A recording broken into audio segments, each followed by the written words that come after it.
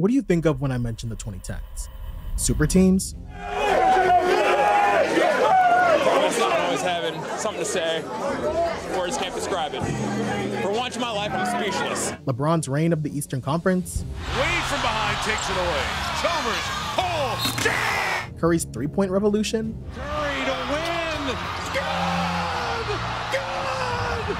110 left! The last decade in the NBA was kind of crazy to say the least, with too many moments to remember and too many champions as well. The decade had 7 different teams win an NBA championship, which is only second to the 1970s, the decade of parity. So who's gonna remember all of those champions? Well, I'm here to do it for you. This decade had one of, if not the best championship runs in NBA history. I mean, there were so many runs that I could only fit 4 in one video. And that's what we're gonna do today. From 2010 to 2014, we're gonna recap their runs, figure out how they did it, and most importantly, figure out what happened to them.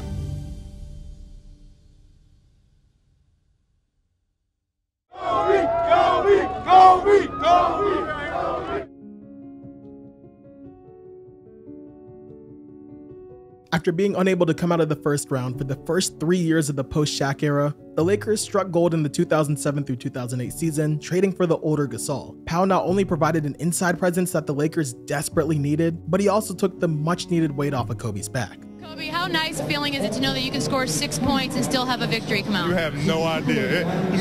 Just make the game so much easier. Gasol's presence was enough to help the Lakers make the finals in 2008. However, it wasn't enough to get them over the hump. The team ran into the 2008 Celtics, who were the best defensive team in the league by a large margin. Brian Scalabrine, aka White Mamba, aka the GOAT, thinks they are one of the best defensive teams of all time. He did play on that team, so he's hardly impartial. Boston's defense smothered the Lakers' offense, and the consensus around this time was that Gasol was too soft.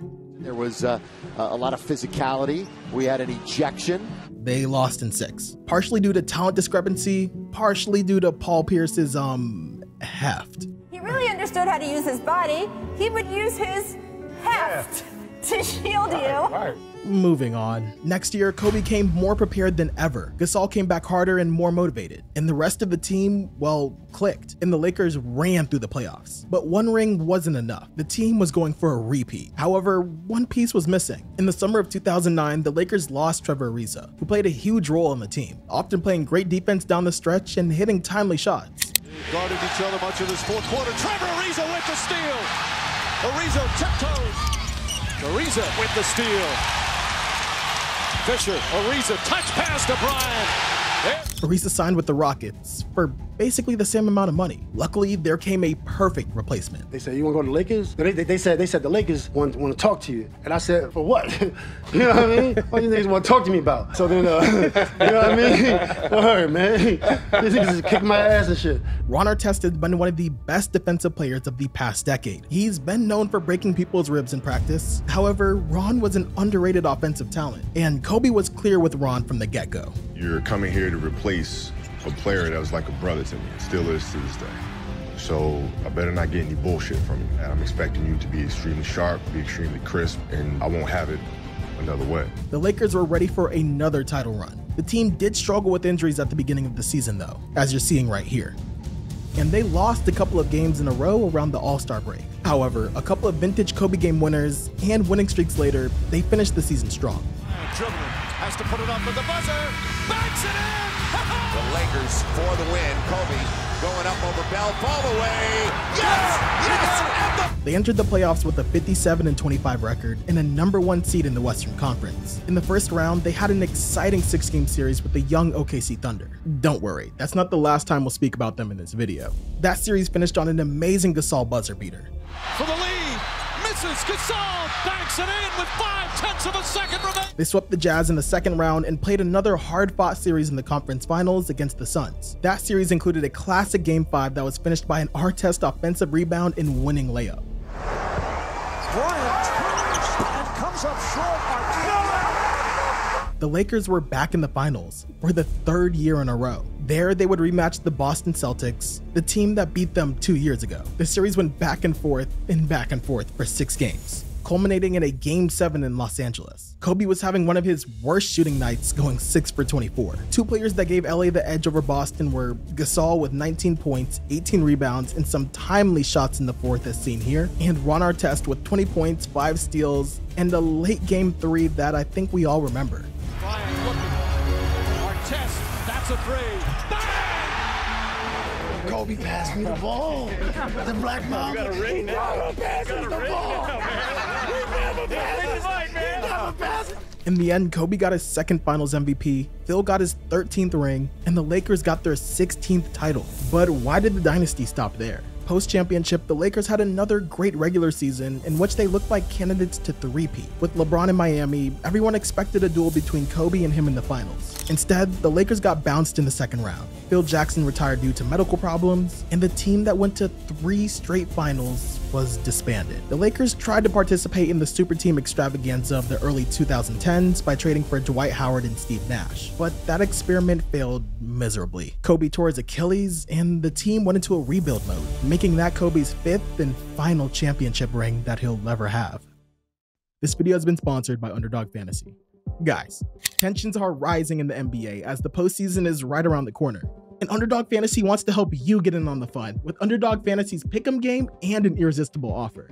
New customers get a 100% deposit match up to $100 and receive a Pick'em special in your lobby. Here's how it's done. Download the Underdog Fantasy app, sign up using code LOCKDOWNK, choose the Pick'em game, and pick at least 2 players from at least 2 different teams for your Pick'em entry. And then from there, pick if they are going to have higher or lower of any stat shown. I'd choose a Pick'em special as one of them. Track the players in your lineup to potentially win huge jackpots. Pick'em's not the game for you? Well then try Underdog's Draft. Personally, my favorite game, where I can compete directly against other users or create a private draft between my friends or subscribers and I and see who comes out the victor out of our small group. Check this map here to see if Underdog is available in your area. Again, download the Underdog Fantasy app today. You can use my code LOCKDOWNK when signing up to get a 100% bonus on your first deposit of up to $100. That's promo code LOCKDOWNK only on Underdog Fantasy. Now, back to the video.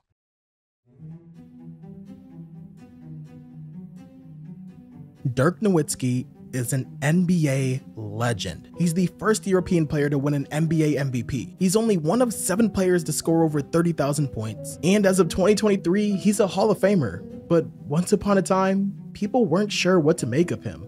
In 2006, he reached the finals with the Mavs, leading 2-0, then lost 4 straight games. The next year, he won MVP. His team had the best record in the league, and he lost in the first round, becoming only the 3rd player to win MVP without progressing past the first round. In case you were wondering, you had Kareem Abdul-Jabbar in 1976 and Moses Malone in 1979 and 1982. So this was a major blow to Dirk's reputation. He's hitting the latter half of his career, and we can safely say Dirk Nowitzki missed the boat as an alpha dog.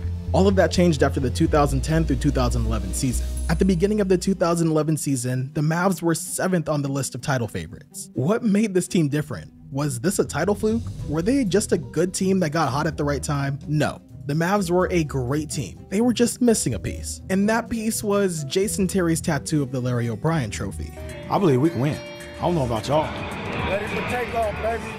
We got the team to do it. I'm gonna get a tattoo of the trophy right now to show you what I mean. Show up to shoot around the next morning, coach done talking. I showed coach, I'm serious, baby. We gonna win it all this year. Right here. I got a tattoo to prove it.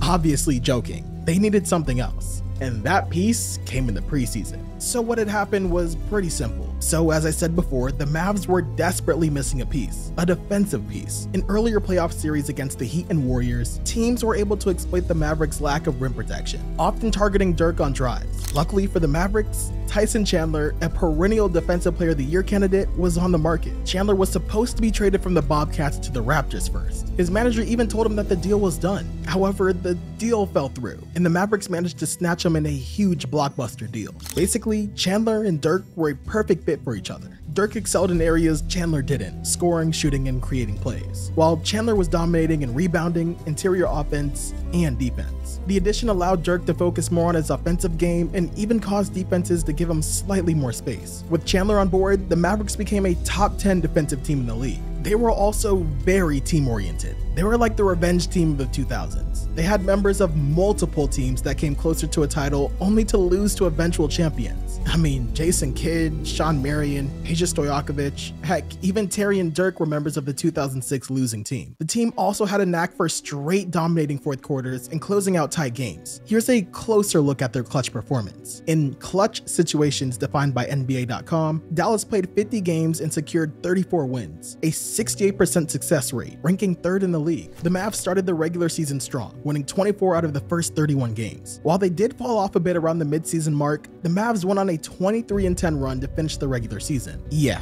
Dallas was ready for the playoffs, and the league wasn't ready for them. Their 2011 run started with a bang. They battled LaMarcus Aldridge and Brandon Roy for 6 games in a series that featured Roy's last hurrah in his short but legendary NBA career. Here's Roy, it's a 2, and it's good. Roy for the lead, banks it in, 84-82. In the second round, they faced the defending champions, the Lakers, who were dealing with internal turmoil. The series is now mostly remembered for Artest hitting JJ Barea in the face, Bounce and the soft label, Bynum elbowing JJ Barea, not backing down. Barea, oh look at that. That is Bynum. And Phil Jackson hitting Gasol at timeouts. Tired of watching, go ahead and guard it. Now we have a laying of... Yeah, this was kind of a weird series. The Mavs swept the champions in 4 games and moved to the Western Conference Finals to face the young OKC team. While the Thunder managed to even out the series 1-1, the Mavs finished the job quickly, sending the young team home in 5. At the beginning of the series, the Mavs definitely weren't the favorites. Even though they did win the last 10 games they played against the Heat, they were still listed as 5-point underdogs on most online sportsbooks. The series got off to a rough start, with Dirk injuring his finger in Game 1 and the Mavs trailing 2-1. In the pivotal Game 4, the series took a turn. The night before, I go home and start shivering a little bit. It started to be cold. I was like, I probably just need to go to bed and I'll be great tomorrow, but it just didn't happen that way. The trainer comes in and says, Dirk's sick. Huh? Sick? What do you got? They were like, we got the flu. Oh, I said, oh, no. Not right now. Not in this moment. Think of the video of Wade and LeBron coughing. Dwayne said that that was a real cough, by the way. Well, I just thought it was a little childish, a little ignorant. Dirk played with a fever. He struggled with shots early on, but the rest of the team did their job. They did what they were able to do the entire season. 1, play amazing defense and protect the paint. 2, play team ball and find the open man at the right time. And 3, come back from a deficit and win a close game. For LeBron, this was arguably the worst game of his entire career. He was infamously outplayed by Jason Terry, of all people. James back on Terry, 1 dribble, pull up, puts it in. The Mavs closed the last game in Miami and won the first and so far the only championship trophy in their history. And what have they been able to do since? Well, as a team, not much. The following season, they lost Tyson Chandler, who went to the Knicks, and won Defensive Player of the Year. They also lost in the first round, and in 2013, the team failed to make the playoffs. The Mavericks never reached the success they had between 2001 and 2011, despite efforts to strengthen the team around Dirk. But hey, Dirk got a statue and a street named after him out of the whole ordeal. Not bad. Hall of Fame nominee and Finals MVP back in 2011, the only player in NBA history to play 21 years with the same team.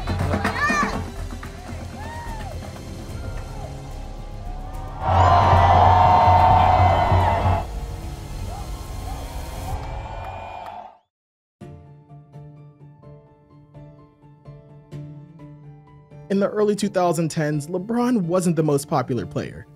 Okay, fine, in terms of jersey sales, marketability, and name recognition, he was.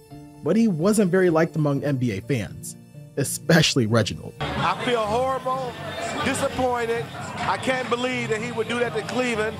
I hope he never wins any championships wherever he's at, because he's a loser, he's not a winner. Many saw his move to the Heat and teaming up with Bosh and Wade as a weak move. All of their success seemed undeserved. People love rooting for the underdog. And let me tell you, the Heatles were far from it. That's why when the Heat lost to Dirk and the Mavericks, many people were happy. The team collapsed under pressure. Many questioned LeBron's ability to win. Skip Bayless started talking nonsense about clutch genes and such. This was his turn and his time to live up to being a back-to-back MVP and the most talented player this game has ever seen. And this time, he wasn't even LeBron James. He was Alfred James. This was just pathetic. And LeBron was fed up.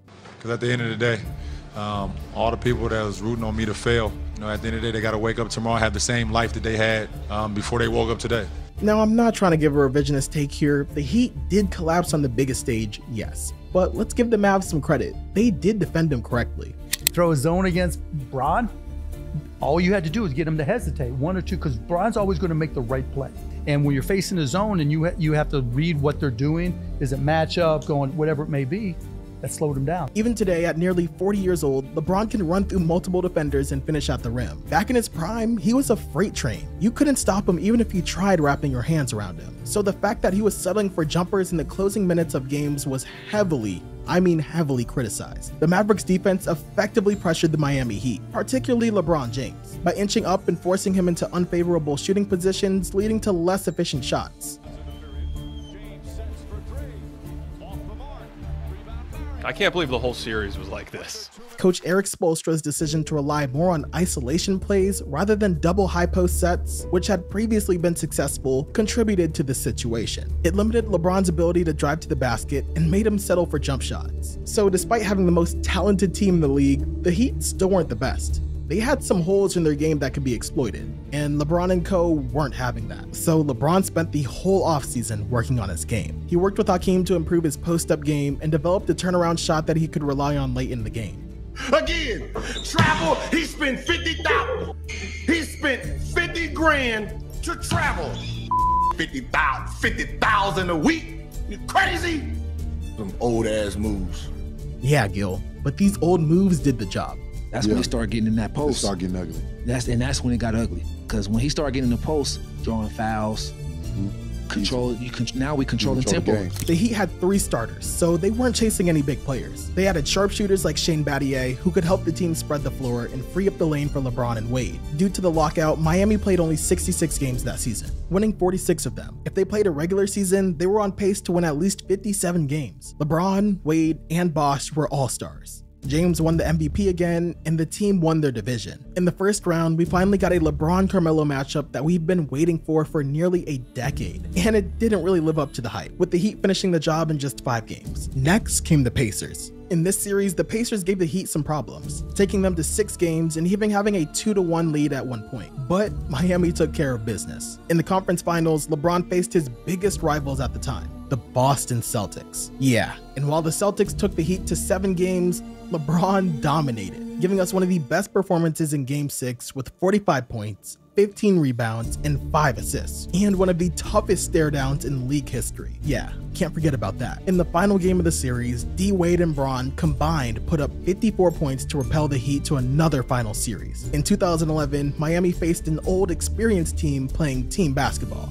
Basically, the total opposite happened in 2012. Durant and Westbrook were both 23, while Ibaka and Harden were 22. Their veterans like Perkins still weren't even in their 30s. Still, they were talented. They actually surprised the Heat in Game 1 to lead the series 1-0. Some even believed they could win it all. Shout out Mike Carroll. Love the confidence, my man. Unfortunately, they lost the next 4 games straight. They had a chance to tie Game 2 in the last seconds, but Durant missed the go-ahead jumper. OKC also managed to get within 1 point in the last 90 seconds of Game 3, but they couldn't close it out. Game 4 was sort of close, but Russ and KD were the only Thunder players to score in the last quarter, and Game 5 wasn't close at all. So the series was kind of close, but not really. The Heat simply had 3 stars in their prime and more experience than OKC. So what about the next season? But we also know you 3 kings came down here to win championships, not one.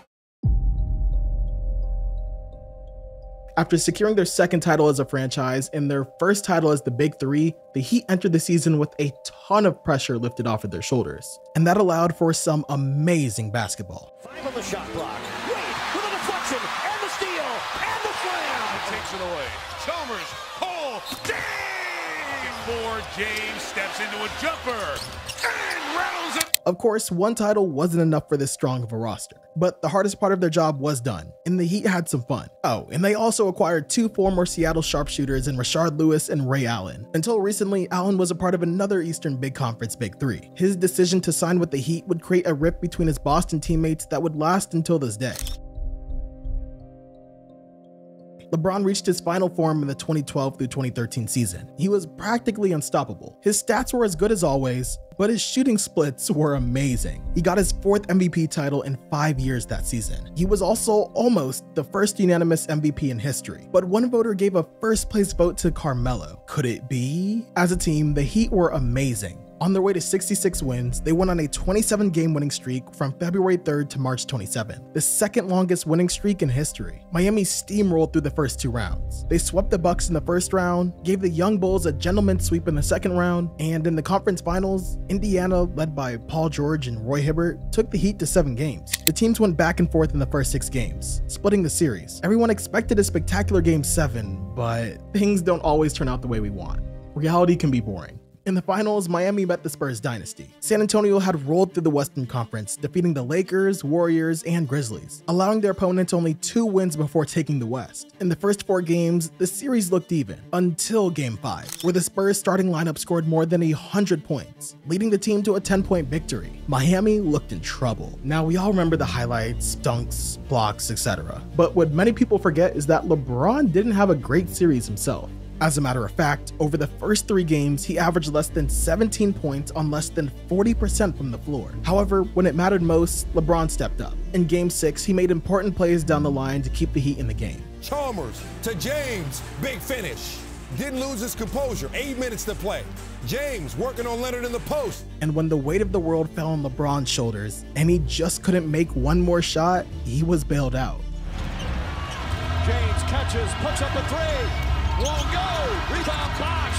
Back out to Allen. His three-pointer. Bang! Tie game! Ray Allen's iconic three-pointer in Game 6 of the finals against the Spurs remains one of the most clutch moments in NBA history. Allen led the game to overtime, the Heat extended the series to Game 7, and Braun gave the Spurs 37-12 in Game 7 to win another chip and finals MVP.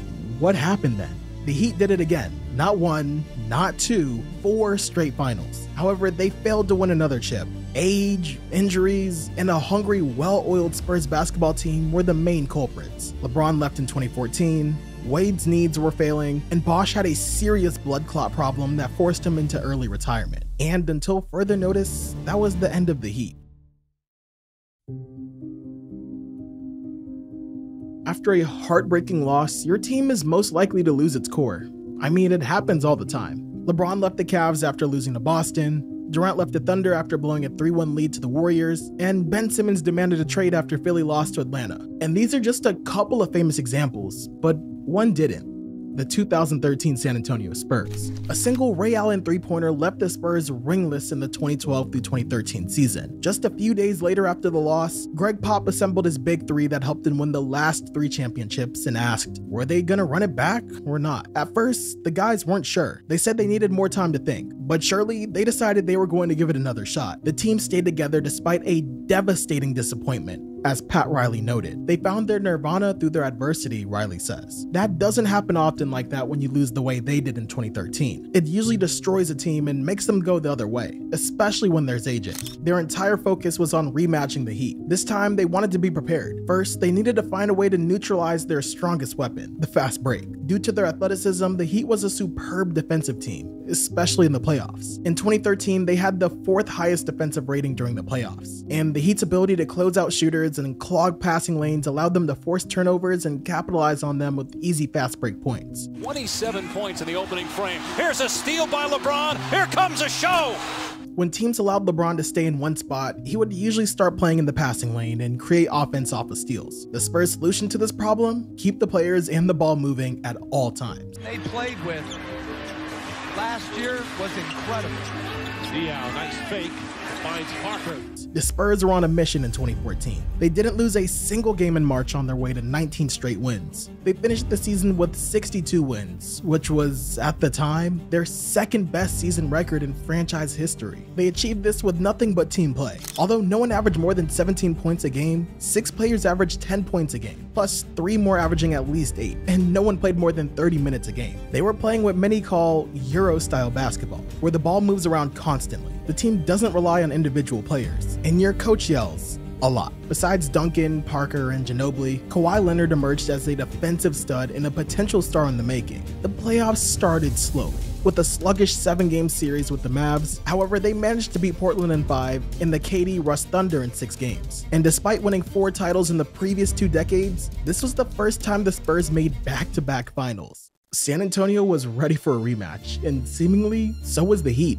They rolled through the East without much trouble. I mean, they swept the Hornets, had a gentleman's sweep with the Nets, and eliminated the Pacers in 6 games. And they looked like they were ready for a three-peat. The Spurs won Game 1 by 15. Every San Antonio player scored, and no one had over 21 points. But the game was remembered for LeBron's cramping problems at the end. Good crossover by James, and on the landing, immediately cramps up.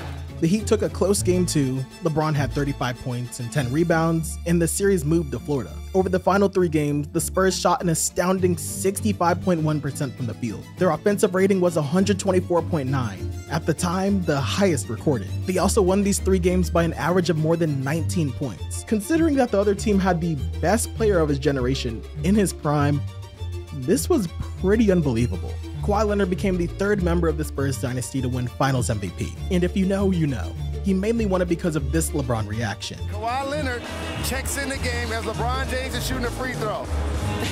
That face? And what happened to the Spurs? Well, age, a strong Western Conference, and a bit of bad luck. Next year, the Spurs had a 57-win season, but lost to the Clippers on a CP3 game winner. Green,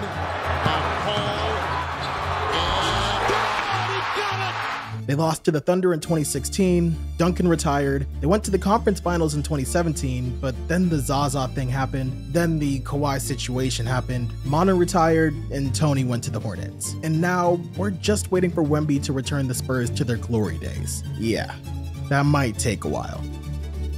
And we just scratched the surface with this decade. The beginning might have been wild, but wait until the Golden State Warriors hit the scene. Until that point in history, no one thought a jump shooting and 3-point heavy team could win it all. I don't like jump shooting teams. I don't think you can win the championship beating good teams shooting jumpers. And wait until I tell you about this thing called small ball. But I don't think the NBA all of a sudden is going to have a bunch of 3-point shooters and playing a bunch of small lineups. I'll just have to leave all that for the next video, since this was an exciting decade and already a long video. Oh yeah, if you want me to continue this series, let me know in the comments.